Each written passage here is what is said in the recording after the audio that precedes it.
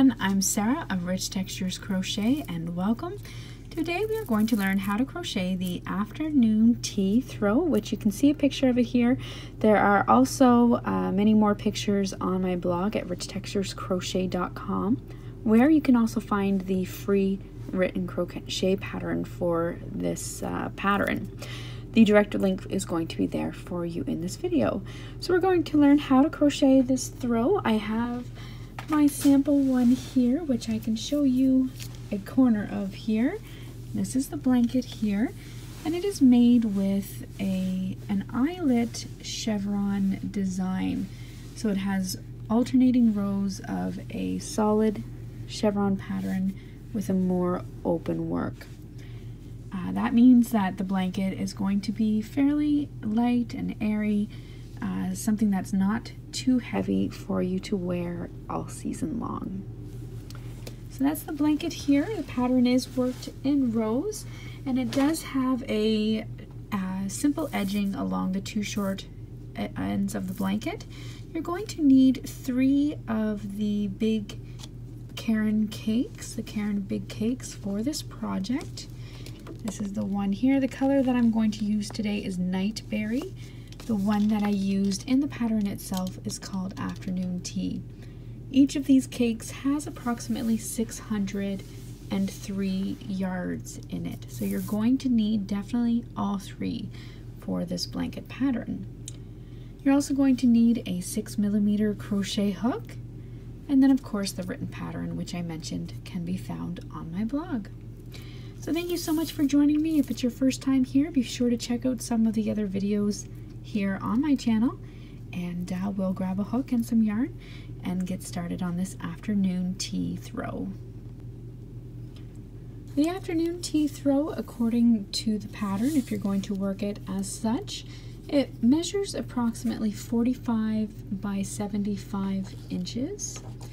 And today we're going to start with a starting chain of 277 chains. Now if you would like to change the size, so we're working lengthwise on it, if you would like to change the size of your afghan, you're going to need a multiple of 16 stitches plus 5. Because this project is such a large project, in the tutorial today I'm only going to be working a swatch just so you can get an idea of how the stitches go together. So today, if I'm going to follow my multiple of 16 plus 5 stitches, I'm going to work a total of 69 stitches, and that's just going to give me a small swatch. So go ahead, if you're following the pattern, chain 277 stitches.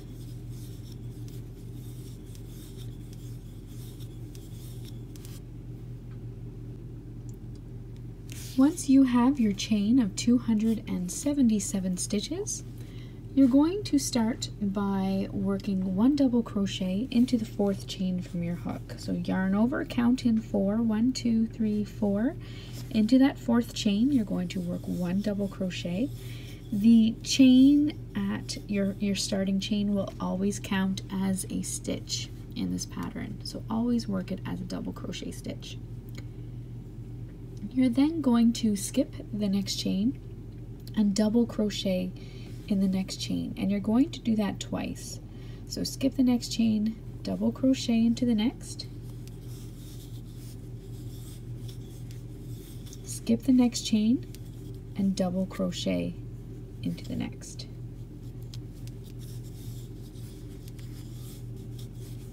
Next, you're going to double crochet into each of the next 3 chains.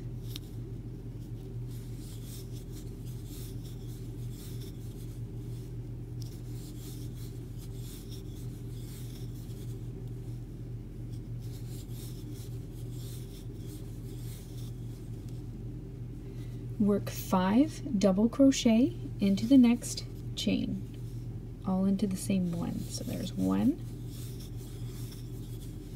2,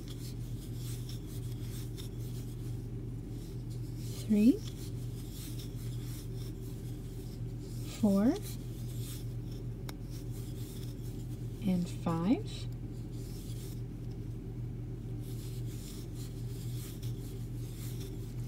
Work 1 double crochet in each of the next 4 chains.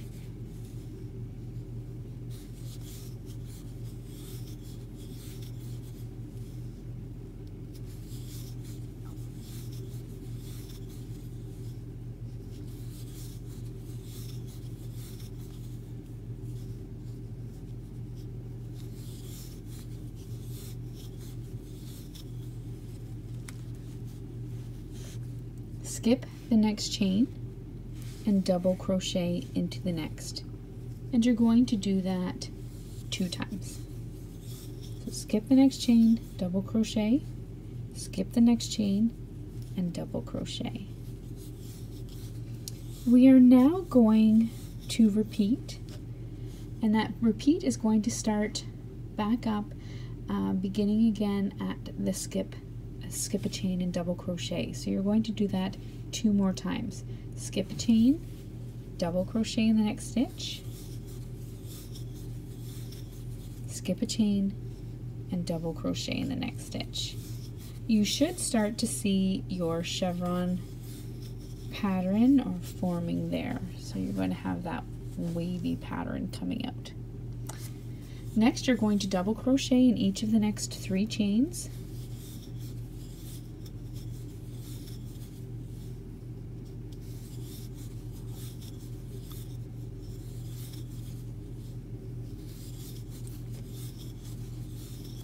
Work 5 double crochets into the next stitch.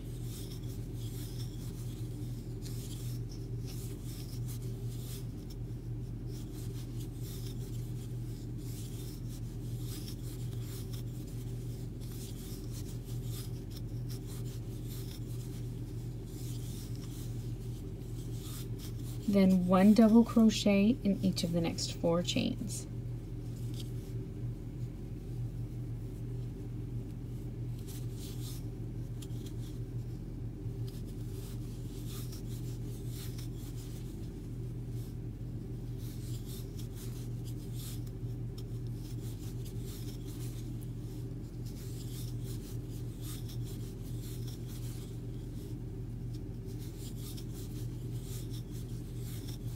Skip the next chain and double crochet into the next stitch.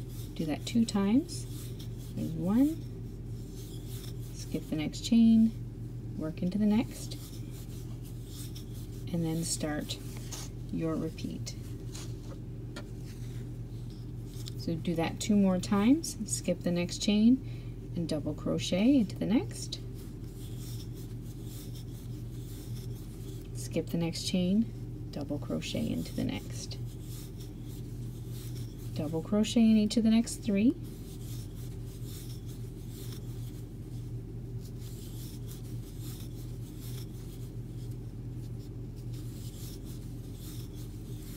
Five double crochet into the next stitch.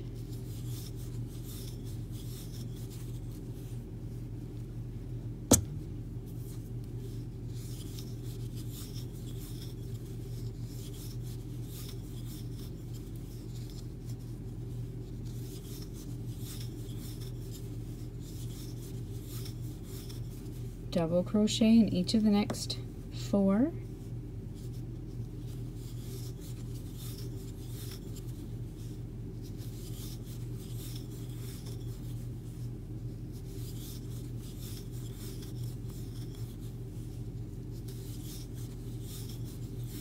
Skip the next chain and double crochet in the next, and skip the next chain and double crochet in the next. So you're going to continue to do that repeat all the way across to your very last chain, and then you're going to double crochet into that final chain. So go ahead, work that repeat all the way across. You're going to see your chevron like this coming out quite nicely, and when you get to that final chain, just double crochet into that final chain and you'll be all set to start row 2. For row 2, you're going to chain 1 and turn your work, and now you're simply going to single crochet into each stitch all the way across. So single crochet into each stitch all the way across. When you come to the end of your row 2, you're going to chain 3 and turn your work.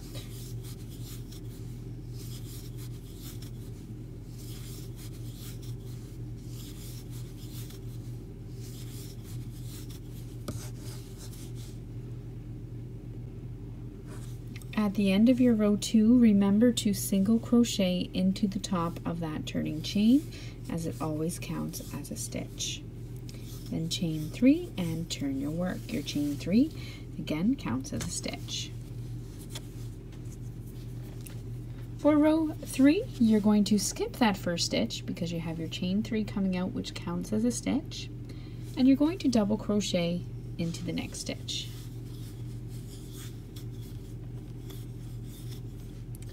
You're going to skip the next stitch and double crochet into the next. Skip the next stitch and you're going to double crochet into the next and chain 1. You're going to skip the next stitch and you're going to do that twice. So double crochet into the next, chain 1 and skip the next stitch. Into the next stitch, you're going to double crochet, chain 1, double crochet, chain 1, and double crochet, all into that same stitch.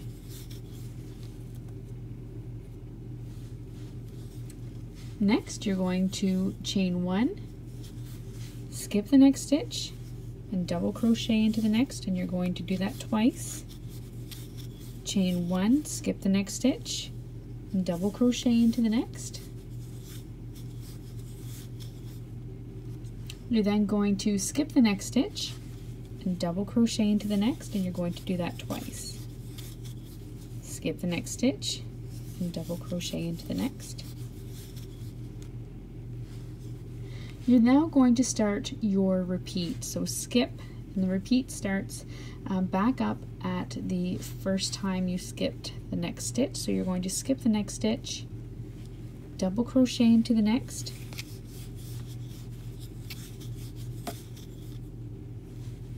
skip the next stitch, into the next, you're going to double crochet,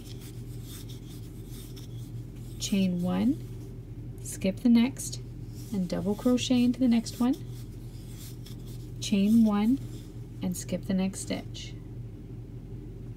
Into the next stitch, all into the same one, you're going to double crochet, chain 1, double crochet, chain 1, and double crochet, all into the same one.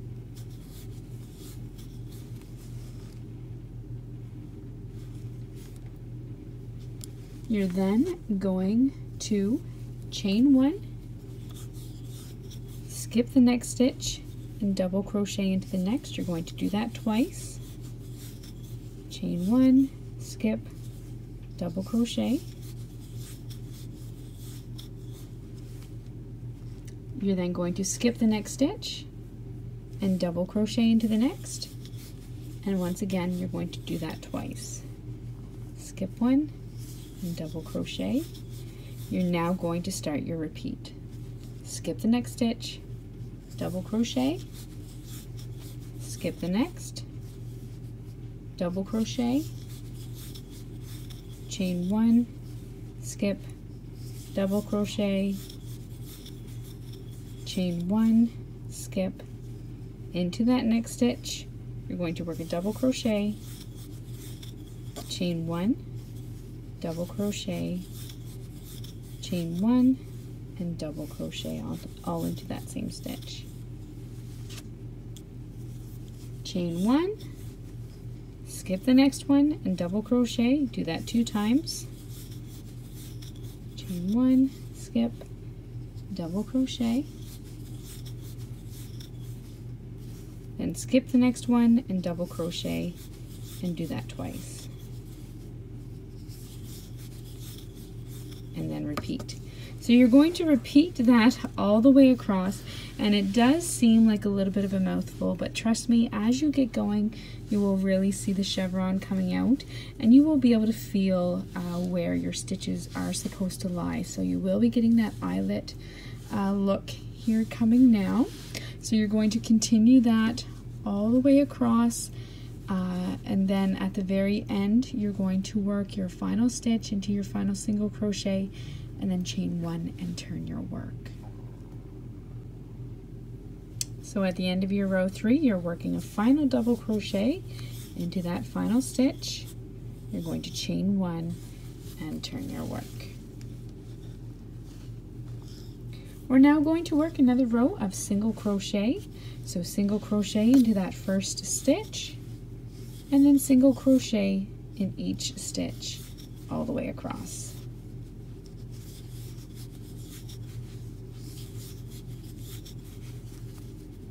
And into each chain space.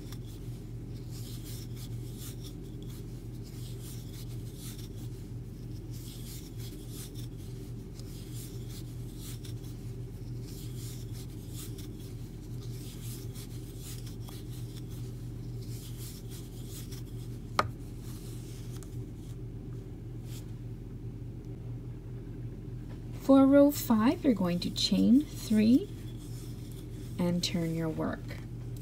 We're now going to work another row of the solid double crochet chevron.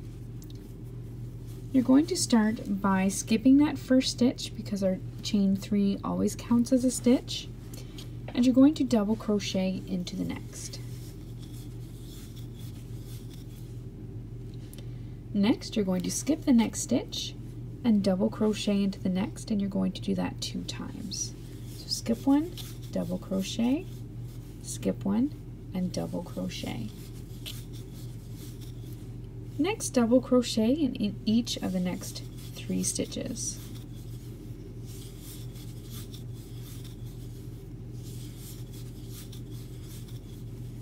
Work 5 double crochets into your next, and this group of 5 double crochet stitches should always fall over top of that center double crochet in the 3 below. This is 4 and 5. Double crochet into each of the next 4 stitches.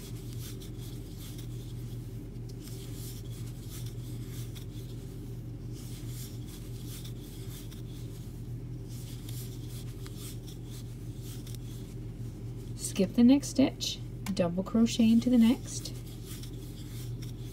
skip the next stitch, and double crochet into the next. You're now going to repeat. Skip the next stitch, double crochet into the next, skip the next stitch, double crochet into the next, double crochet in each of the next 3 stitches,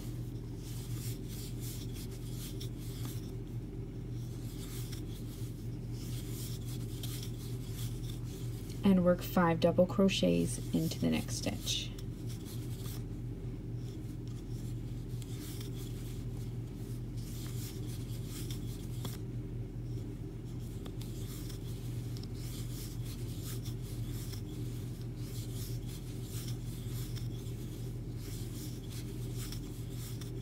Work 1 double crochet in each of the next 4 stitches.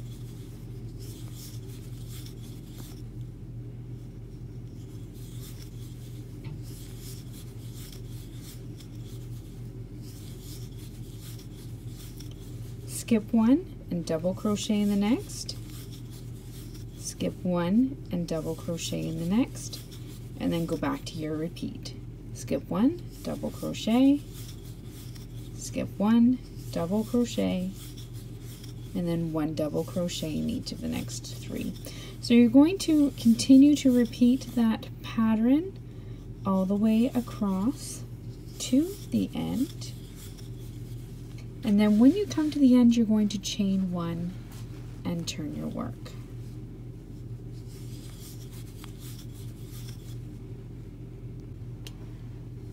So at the end of row 5, you've chained 1 and you've turned your work.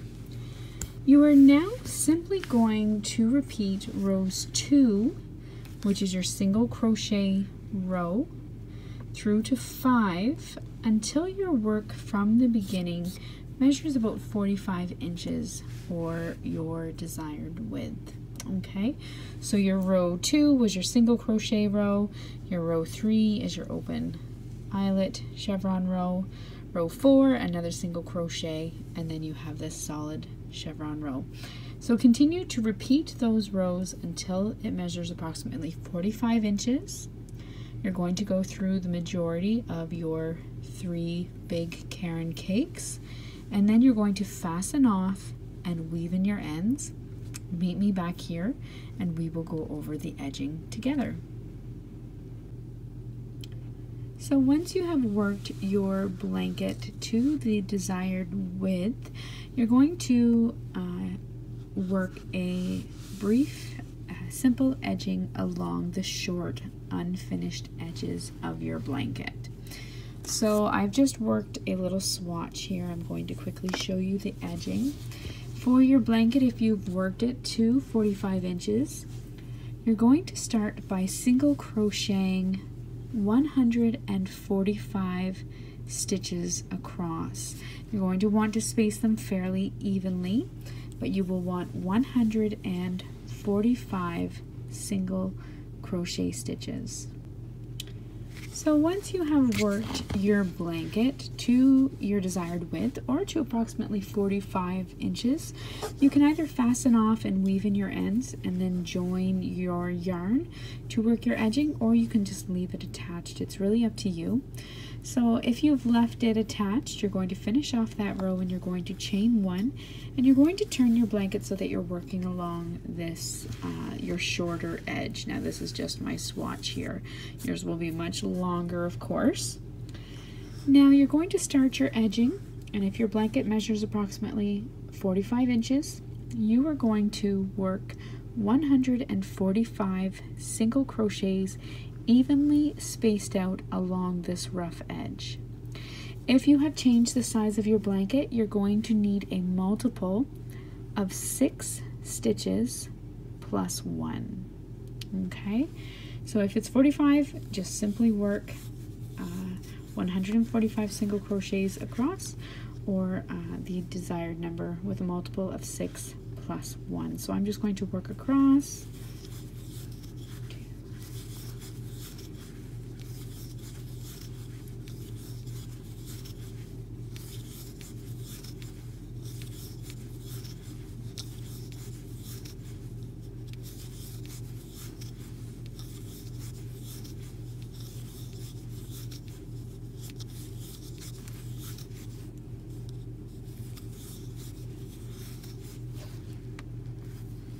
And once you have your stitches worked all the way across, you're going to chain 1 and turn your work and begin row 2. For row 2, you're going to start by working 1 single crochet into that first stitch. You're going to skip the next 2 stitches and work 5 double crochets into the next stitch.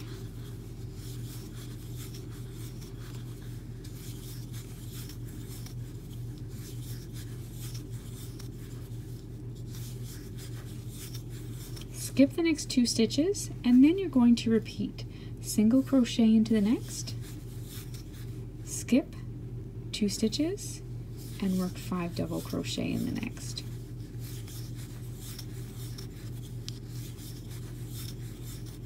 Repeat that all the way across to your final 3 stitches, and then skip the next 2 and single crochet into the final stitch. You can then fasten off and weave in your ends, and your afternoon tea throw will be complete. So thank you so much for joining me. While you're here, don't forget to subscribe and feel free to check out some of the other videos there. And thank you so much for joining me and stopping by. Until next time, happy crocheting. Bye.